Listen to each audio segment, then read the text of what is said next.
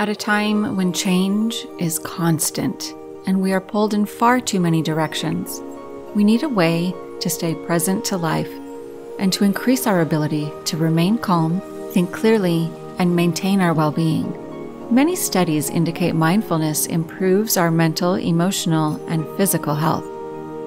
On A Mindful Moment with Teresa McKee, you can learn how to practice mindfulness and enjoy its many benefits. Tune in for guided meditations and to hear tips and advice from some of the most respected experts in the fields of mental health and mindfulness. The world truly can be a better place. It all starts with a mindful moment.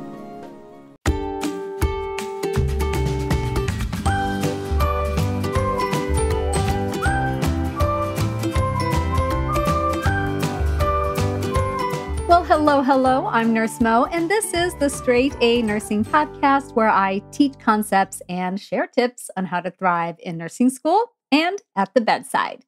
Today, we're kind of following up to a closely-ish tied topic from the previous episode, which was about cellulitis.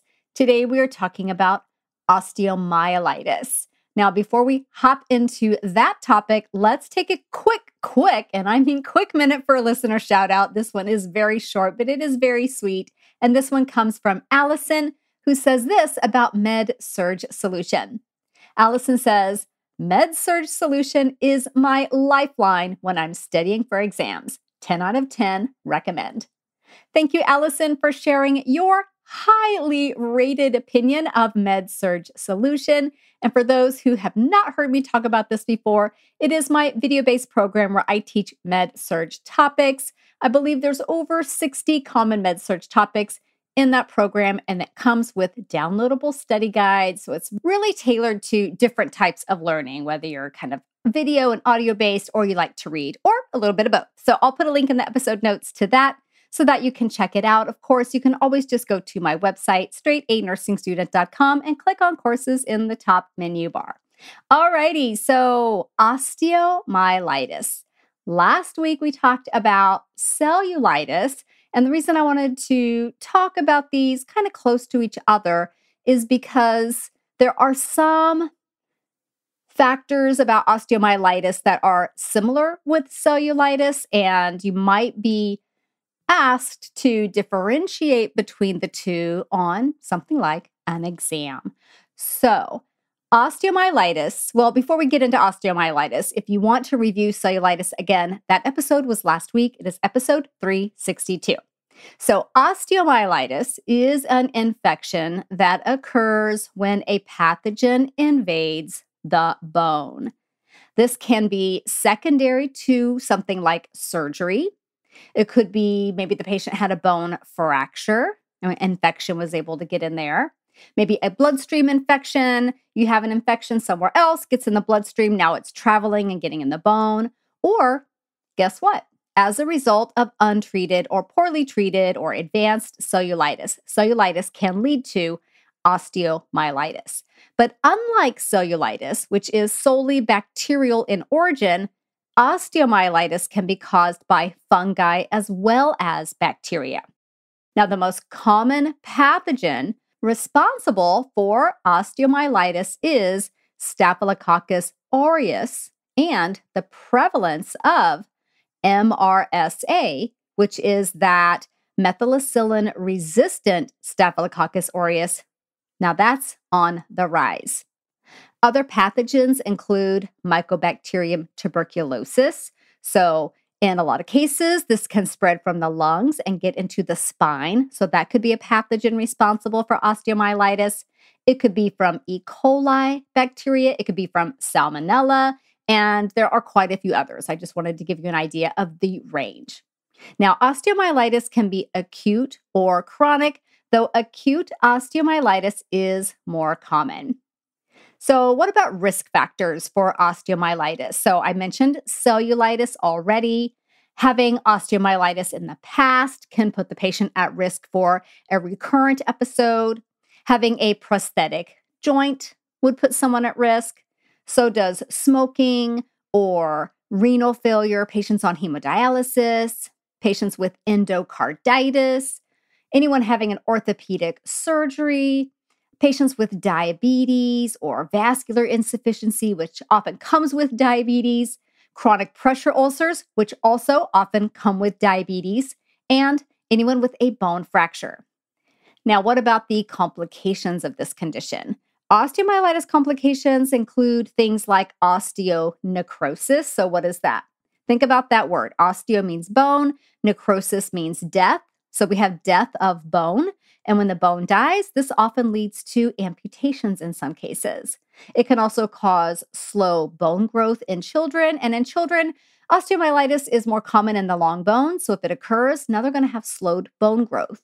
It can cause bone deformity. It can cause septic arthritis, abscesses, and full-blown sepsis. So that's a little bit of an overview of osteomyelitis. Now we'll jump into the straight A nursing LATTE method to really dive into focusing on the key things we need to know. So we start with the letter L, which is look. How does the patient look when they have osteomyelitis? What are the signs and symptoms? So in osteomyelitis, and this is why it can sometimes look like cellulitis, is that skin that's overlying that affected bone can be red, warm, and swollen, which, if you listen to the episode from last week, also signs and symptoms of cellulitis. But in other cases, the skin overlying the bone may be completely normal. One difference with cellulitis is that the patient will most likely complain of pain or tenderness in that area that is generally, in most cases, a more severe, more significant pain than what the patient would have with cellulitis. Though cellulitis, of course, can be painful and uncomfortable. Other signs and symptoms of osteomyelitis include difficulty moving those nearby joints, difficulty or inability to bear weight on that affected area. Let's say you have osteomyelitis in your lower leg, very difficult to be bearing weight on that leg, very painful.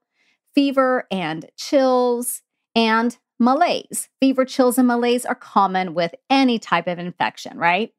Now, if that infection is near, let's say, a surgical incision or a wound, such as a pressure ulcer, the patient could have purulent drainage because they have an infection going on.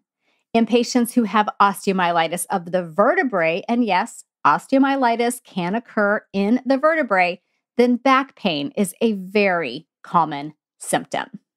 So those are the general signs and symptoms. We're looking at bone pain, inability to bear weight, maybe some difficulty moving the joints. The skin could be red, warm, and swollen. And then we just have those general signs of infection, right? We have fever, chills, malaise. Along with that, with infection, there could be elevated heart rate as well. And if the patient does, progress onto sepsis, then you could have that patient with the hypotension as well. All right, so the next letter in the LATTE method is an A. And what does that stand for? That stands for assess. Assessment is the most important thing that a nurse can do. So you always want to know what you're assessing for. When you have a patient with osteomyelitis, you definitely want to monitor their vital signs. Any patient with any infectious process, vital signs are really important. The patient with acute osteomyelitis will usually have a fever, as I mentioned a moment ago, and may also have an elevated heart rate, that tachycardia. Tachycardia and fever often go hand in hand. And again, as I mentioned, if sepsis occurs, then we could also have hypotension, and that occurs as part of that overwhelming immune response to that infection. So we're going to keep a close eye on vital signs. With sepsis, respiratory rate is also elevated. SpO2 can be low. All kinds of vital sign abnormalities with sepsis. But in general, just with basic osteomyelitis, probably going to have some tachycardia and a fever. We are also assessing pain because osteomyelitis is painful. The bone pain associated with osteomyelitis is, again, generally going to be more painful than with cellulitis. And in a lot of cases, it's described as a dull pain. And just because a pain is dull doesn't mean it's not severe. It's just the quality of the pain is a dull pain. You also want to assess the skin over the affected area for warmth, tenderness, erythema, and edema, which can all occur with osteomyelitis. And then another important thing is to assess for safety concerns, especially in regards to weight bearing. Osteomyelitis, let's say of a lower extremity, can put the patient at high risk for falls. You want to 100% teach them that they should not be putting weight on that affected limb and assess their ability to use assistive devices correctly as they are needed. Now, the next letter in the LATTE method is a T, and that is for tests. It's always important to know what tests are utilized to evaluate a patient with disease conditions because you're not ordering the test as the nurse. You're not ordering the test. It is the MD's job to do that. But when you know what tests are utilized, then guess what? You know what to go looking for in the patient's chart to gather pertinent information. It's also helpful to know what tests are utilized in case you need to prepare them for a specific type of diagnostic evaluation, like a CT scan, for example, or an MRI. So, tests utilized for a patient with osteomyelitis include a white blood cell count. Often, a patient with osteomyelitis is going to have leukocytosis, which is an elevated white blood cell count. Other labs that could be elevated are the CRP, or C-reactive protein, and the ESR, or the erythrocyte sedimentation rate. So why are these elevated? These are two tests, they're inflammatory markers, basically. So when the patient has inflammation, these values go up. So likely to be elevated in something like osteomyelitis. Blood cultures may be conducted if we're looking at trying to identify the pathogen that's in the bloodstream. And then imaging studies, very, very important for osteomyelitis evaluation. X-ray and MRI are very commonly used as part of the workup for a patient with this condition. And of the two, an MRI is going to be more specific and more sensitive to osteomyelitis and can detect that condition a lot more quickly than an X-ray can. So an MRI could show it within 3 to 5 days of the infection occurring, but an infection would have to be brewing for a while, about 2 weeks, before it gets picked up on an X-ray. Now, remember, MRI, you can't go into an MRI if you have any metal in your body because basically MRI is a giant magnet, right? So what if you have a patient with some kind of surgical hardware in their body, maybe from some kind of fracture that's been repaired? That patient cannot get an MRI. So patients with metal hardware in their body may undergo nuclear imaging instead. You may see this referred to as bone scintigraphy or simply a bone scan. And then a CT scan may be used, especially if someone, has that metal, can't undergo an MRI.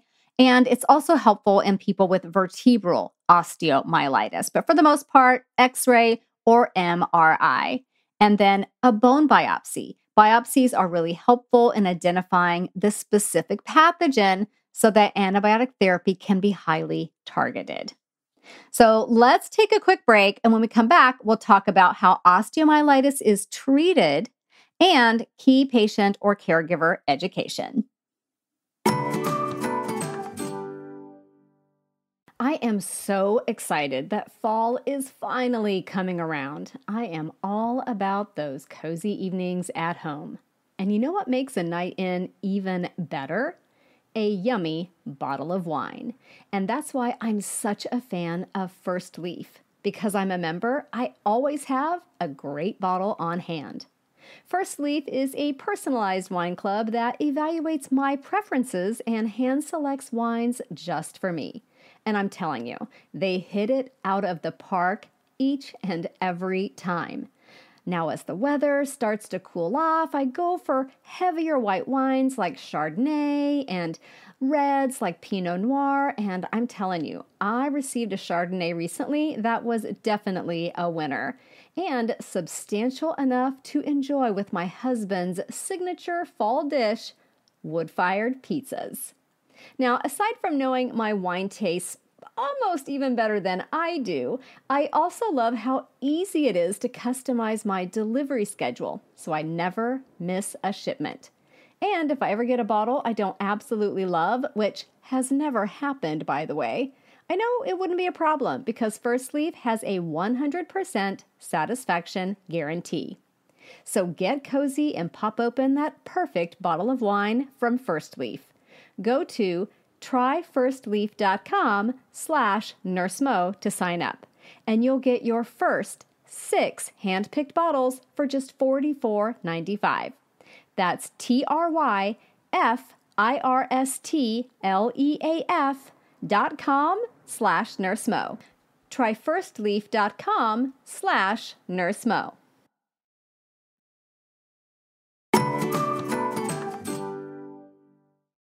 So far, we've talked about an overview of osteomyelitis, the signs and symptoms, key assessments, and tests that you might see utilized to evaluate a patient with this condition. Now you're probably wondering, how on earth do we treat these bone infections? So treatment for osteomyelitis very often involves a two-pronged approach: surgery and anti-infective therapy.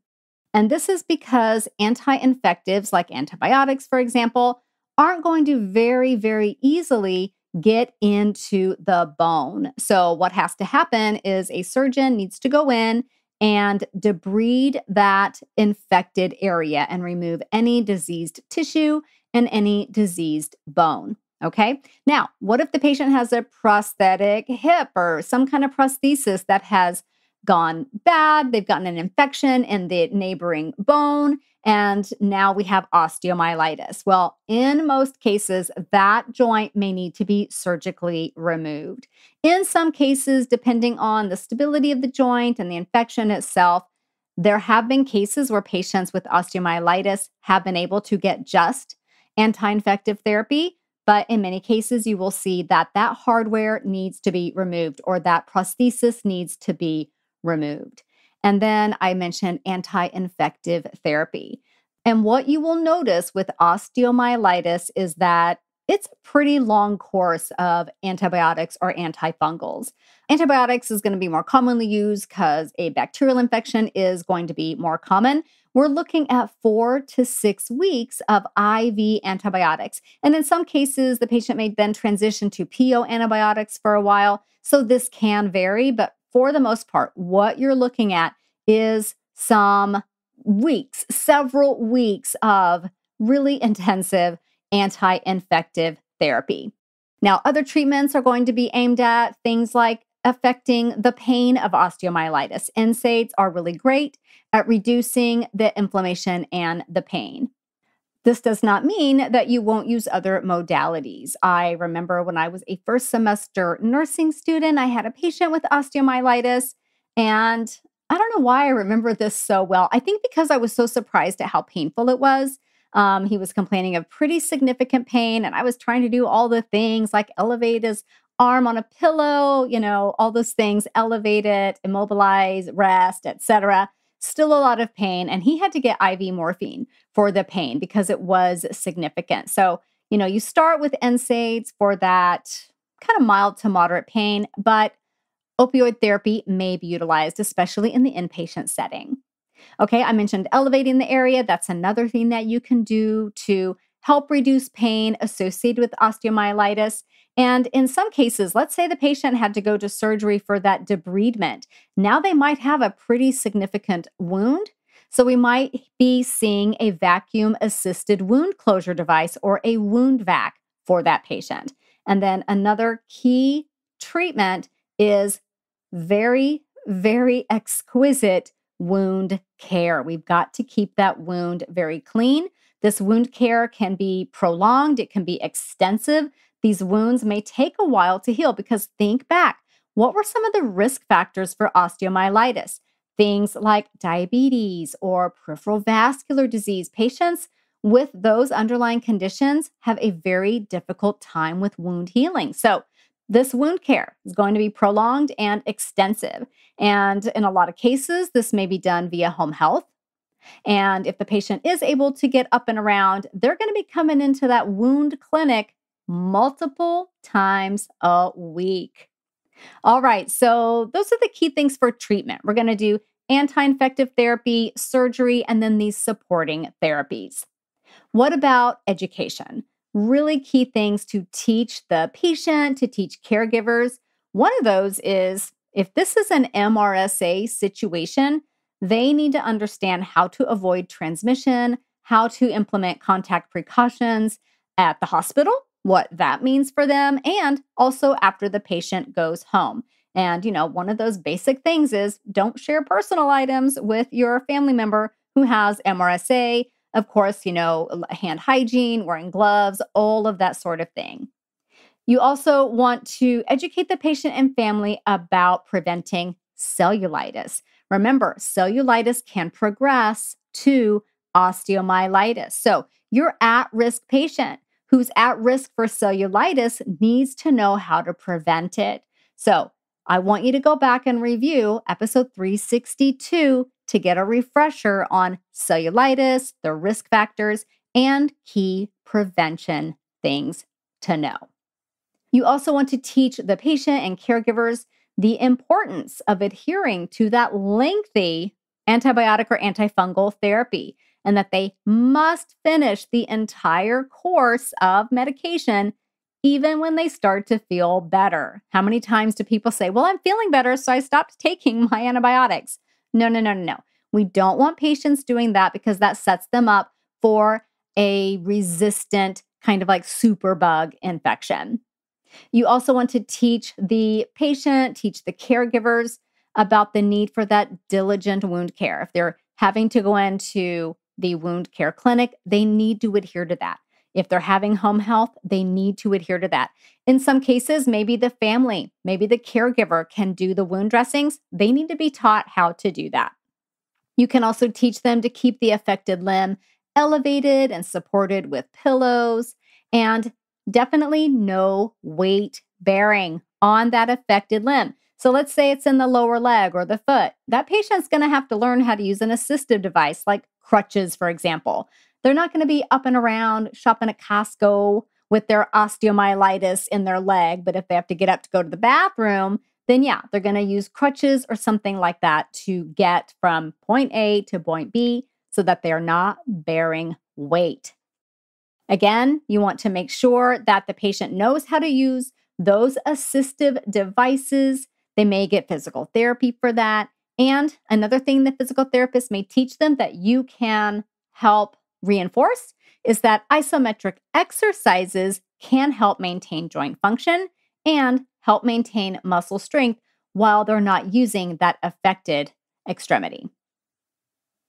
So there you have it. That is your osteomyelitis overview. I hope that you found this helpful and that now you feel like, okay, I'm going to go into clinical and I'm going to have a patient with osteomyelitis and I'm going to know the key things that I need to watch out for and things that we're going to do for this patient, the labs and the diagnostic tests I'm going to go look for in the chart and education-wise and all of that. So this LATTE framework is really, really helpful. If it's new to you, I hope you can see that maybe already. I know many of you listen to these episodes and have been listening for a long time, and you're already familiar with that LATTE framework.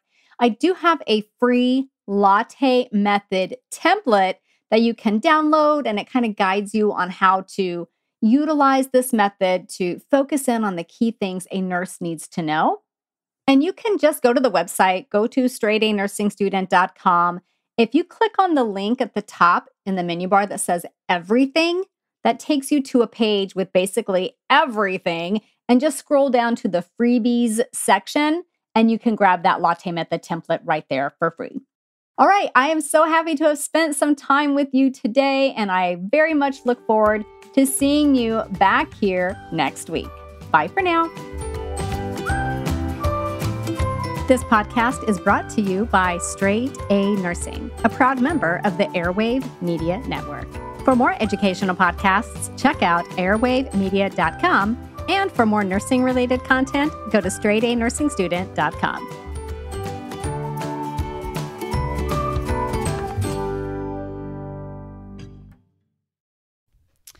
Have you ever wondered what the science says about certain foods, products, or treatments? Does chiropractic actually work? Should I only buy organic foods? Are GMOs actually harmful? Is adrenal fatigue real? We've got you covered. The goal of the Unbiased Science podcast is to dispel misinformation and misconceptions across an array of science and public health topics. We love to debunk myths and help arm our listeners with information so they can make evidence-based decisions. Make sure to tune in to the Unbiased Science podcast to get all of your questions answered.